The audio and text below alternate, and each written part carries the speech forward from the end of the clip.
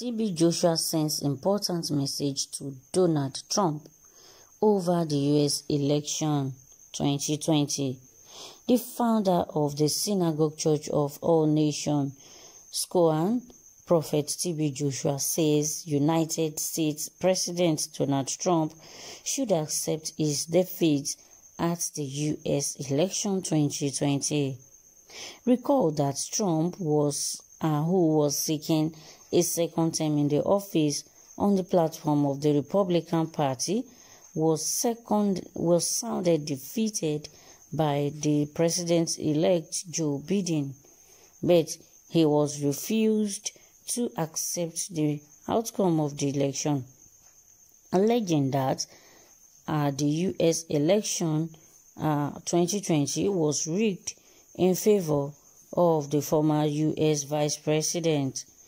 In one of his sermons, TB Joshua said elections in any democratic country should never be about one person, as the country is bigger than any single individual, in what appears to be a direct statement to Donald Trump, although he didn't mention the name of Trump. TB Joshua, in a tweet on the microblogging site, tweeted via his Twitter handle, stressed that whatever happened, losers of elections must accept the outcome and then look for the future. According to the prophet, politics, campaign, and elections in any democratic country in the world are never about one person. It is about the country we care for and love. This is what he said again. Whatever happens, we must accept the outcome and then look for the future. To Jesus, the author and the finisher of our faith. Don't forget, democracy is all about accommodation. All Democrats must value the process of democracy more than the product. TB Joshua's statement is coming after he earlier predicted the outcome of the U.S. election, which seems to favor Joe Biden, because he said he had something else to say, but after a new U.S. president has been inaugurated. Wow. This is coming from TB Joshua. There was a report about prophecy, what TB Joshua prophesied, that what will happen in the U.S. election.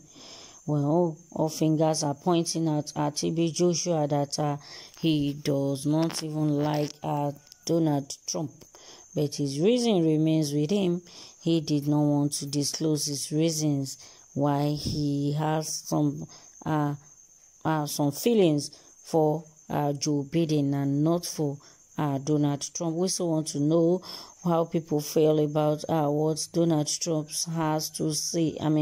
What TB Joshua has to say on this news story.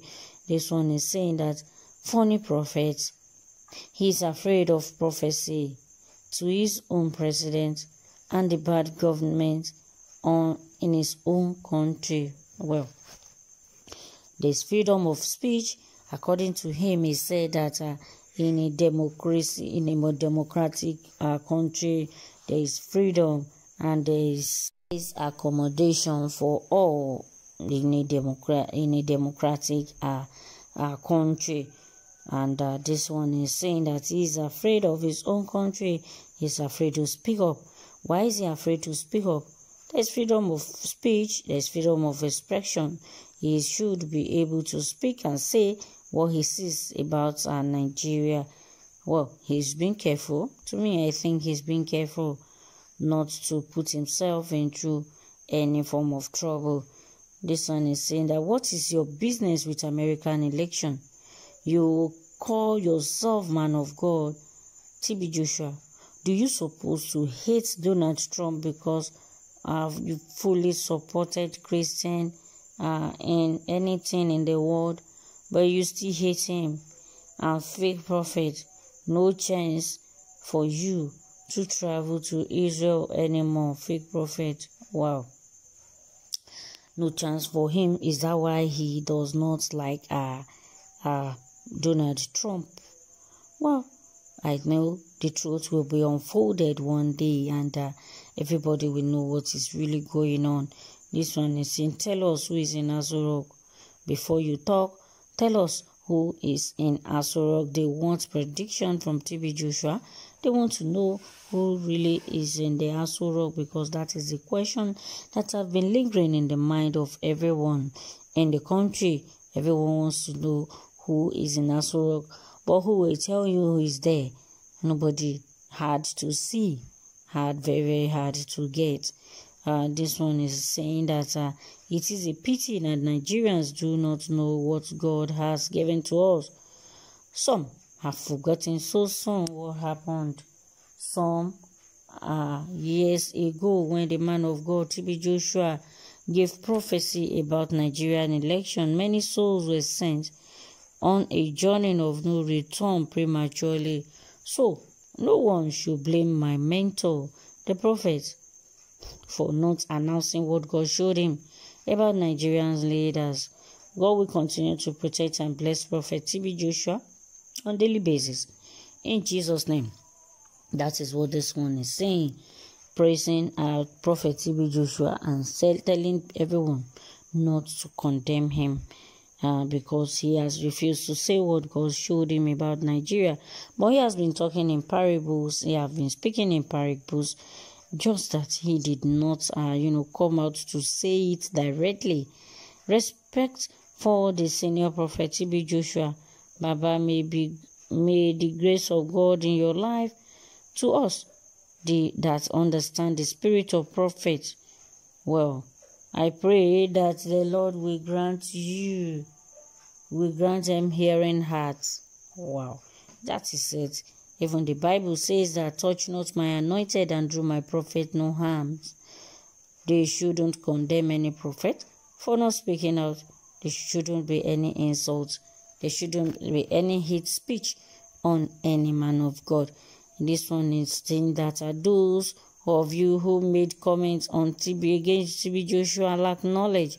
You guys are sentimental with regional dug deeper without showing that what God needs from the people of the world is love.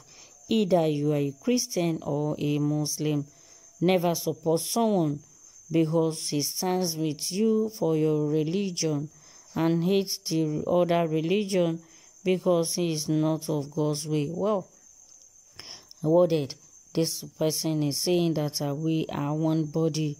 We shouldn't hate one person, one leader, because he supports a particular religion.